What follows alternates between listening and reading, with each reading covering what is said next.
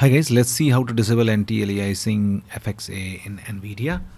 So just open Nvidia Control Panel, right click anywhere on desktop and click on Nvidia Control Panel to open Nvidia Control Panel. You can also search Nvidia Control Panel in the search box and click on it to open it.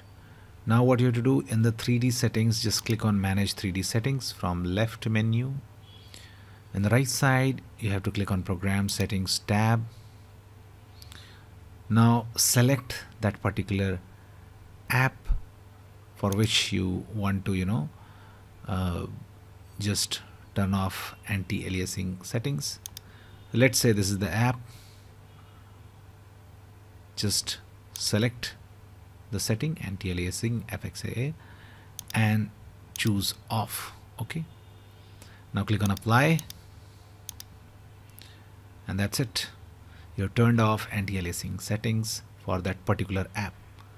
That's it guys. Please do like the video to support us, and thanks for watching the Geek page.